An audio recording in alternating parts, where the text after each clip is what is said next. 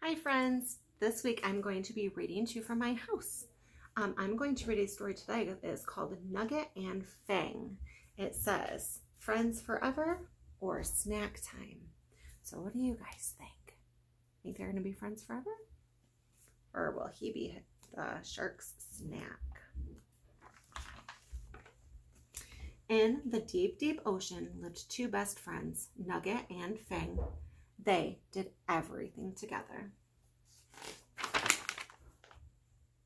They swam over, glug. They swam under, glug, glug. They swam all around, glug, glug, glug. Life was close to perfect. Until it was time for Nugget to go to school. Welcome to a brand new year.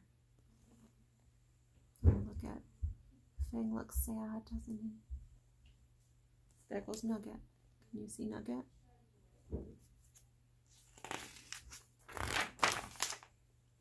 On Monday, Nugget was busy with reading.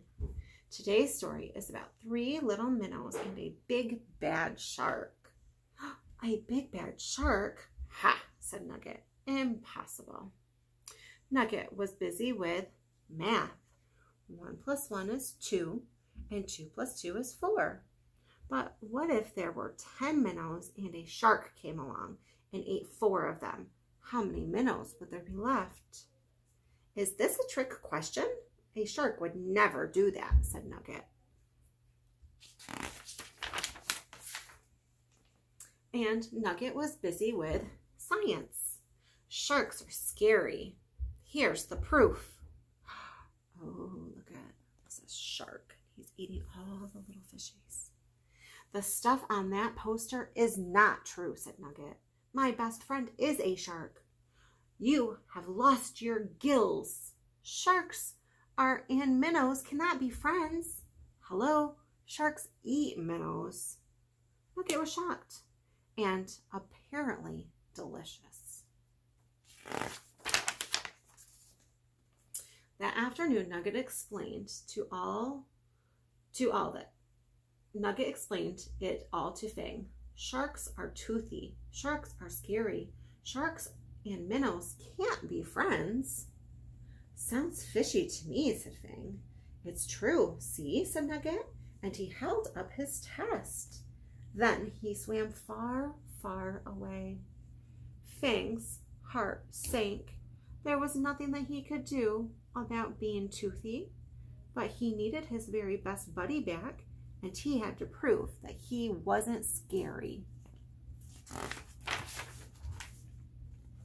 On Tuesday, Minnie Minnows had a surprise visitor, a very big surprise visitor.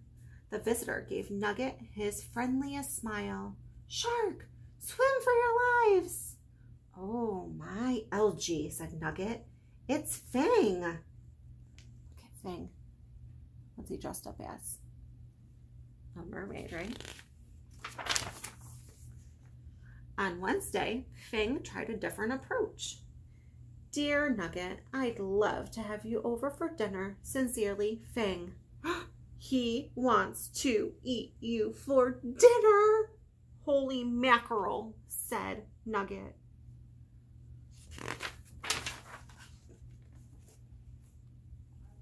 On Thursday, Fang tried everything that he could think of. A tattoo, a special delivery that said you are fantastic, a song and a dance, but nothing worked.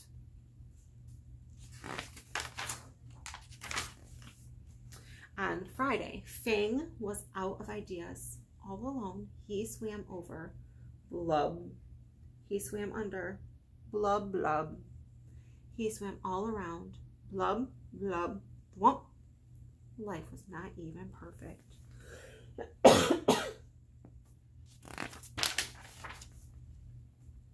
Fang was so busy boo-hooing that he didn't even notice a net drop. Down, down, down, right on the mini minnows. I feel seasick. We're the catch of the day? Oh no! The net pulled up, up, up. Somebody help! Fang squinted. Nugget? He had to do something. But what? Fang fanned his gills. He wrung his fins, and then... ping! Fang had a plan.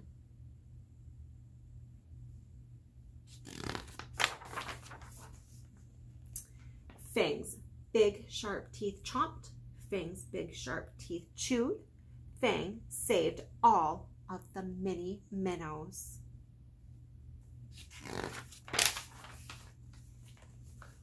All of the minnows stared. I know, said Fang. I am toothy. I am too scary. Too shark.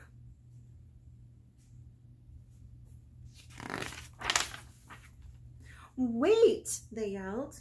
Nugget swam towards Fang. There were 10 minnows, he said, and a very special shark came along. How many friends are there all together? There was only one answer.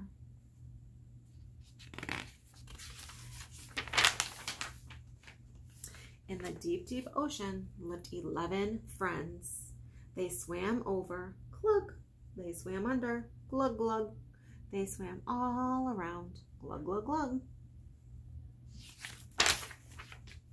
And everyone was all smiles, especially you know who.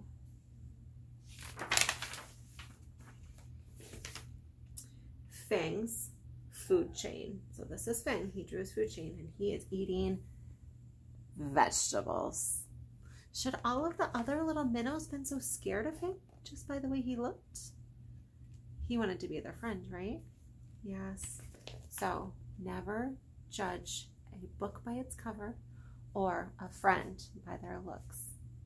That was a good lesson to the story. Bye, guys.